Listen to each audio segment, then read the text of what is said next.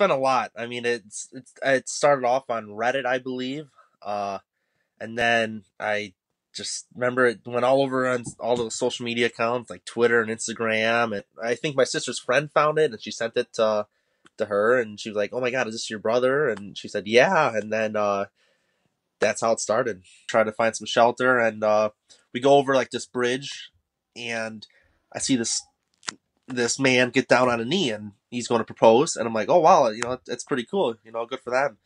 And I just keep walking because I didn't know that there was another guy taking a picture, and so there I go, I keep walking, and all of a sudden I look to my left, and I see him get the guy with the camera, and I'm like, "Oh crap!" And that's when I jump back, and that's when that pose happened of me, with my arm back where everyone thought I was jogging. Dang, I just probably messed up his whole entire proposal, and I'm like, oh, but then they were pretty good sports about it too, so they thought it was pretty funny as well. It didn't hit me until about a few days ago when I was on Instagram and I saw this random account. I had no idea what it was. Posted a picture of me.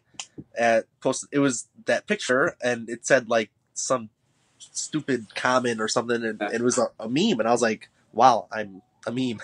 People can use that for however long they want to. Like, I have not blocked anyone or made my accounts private or anything like that. Especially now in 2019 with everyone has a phone and a camera. They can take a picture anytime, anywhere they want.